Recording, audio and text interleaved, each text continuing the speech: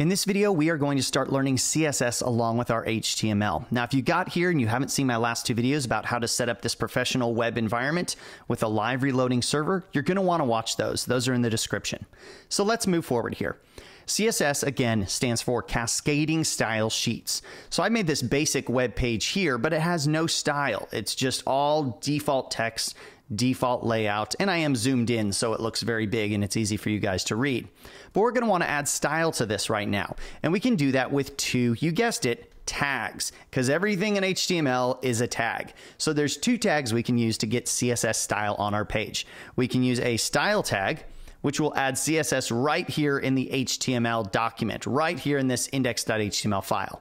And the other tag, which we'll wait on for a little bit, is the link tag. The link tag allows us to move that CSS out of the HTML into its own file.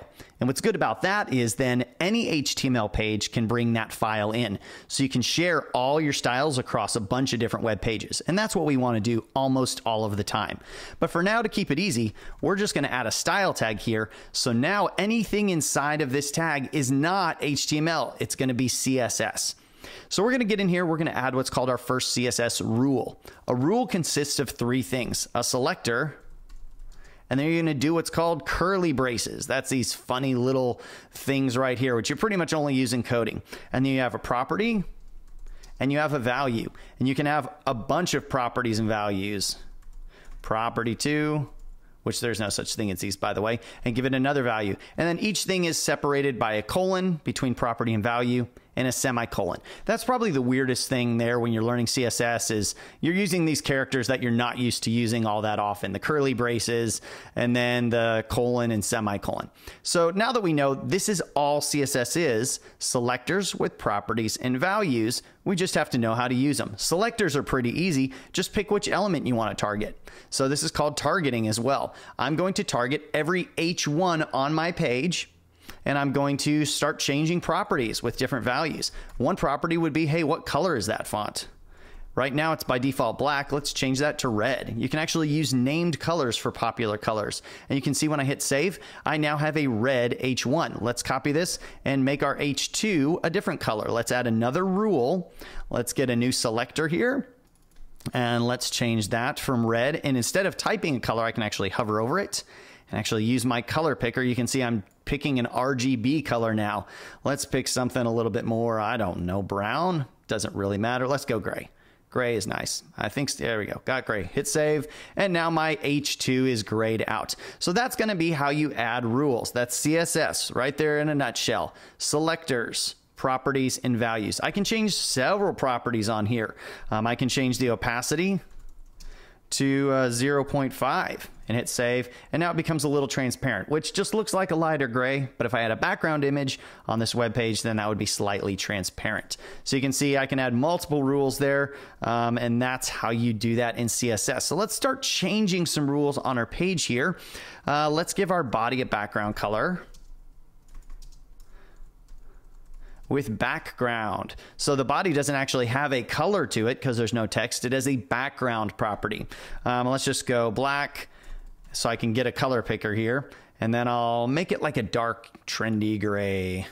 Let's go ahead and save that. It's still a little too dark here. Let's change that a little bit more. Hover over that, get my color picker.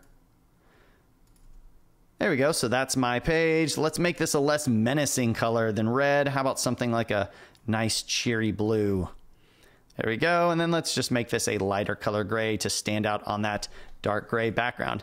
There we go. Let's also give this thing a font, because that font is killing me right now. So let's go font. And you can see, oh wow, CSS kind of helps me out here. It gives me font family, font display. It helps me see all these different things. I can just go font dash family, and then I can go Helvetica new. Look, it even tells me, hey, it looks like you're doing this rule here. That's kind of a popular rule. Arial, comma, Helvetica, comma, sans serif. I'll show you what that means here. Ah, that's looking much nicer. So what I've done here on the font family is I've added multiple fonts because I don't know exactly what fonts the user's computer is going to have installed. If I pick a font on my computer, that doesn't guarantee everybody else is going to have it. Now, these are some popular ones. Helvetica New, Helvetica, those are Mac fonts. Arial is kind of the same version of that, only not quite as good, that Windows machines pretty much all have, and then sans serif. So there's some ways you can get around the font problem, which we'll get into in future videos, and make sure that the font you want is available for every user. But for now, you pick a font family that you know is going to be popular on almost everybody's computer. Just please don't pick Comic Sans. Please do not ever pick Comic Sans. So there we go. I've made my font family, and I'm going to zoom this back out. That's actually what my web page looks like, but it's pretty small on that screen, so I'm going to zoom back in here. And also, I want my default color for my text to kind of be white because I don't want to have to change every paragraph in my whole web page. So let's go color white. There we go. So now my default color is white. Let's go ahead and target that button and kind of change the background color of that button. Let's make that gray. And you can see I've got my background color there. And let's give it a border of none. And now I have no border. That's excellent. And I also want to change the color on that as well to, I don't know, white. So now you can see I'm kind of styling my web page. I could also give this H1 a background color. Let's make this black. So really dark black background for my H1.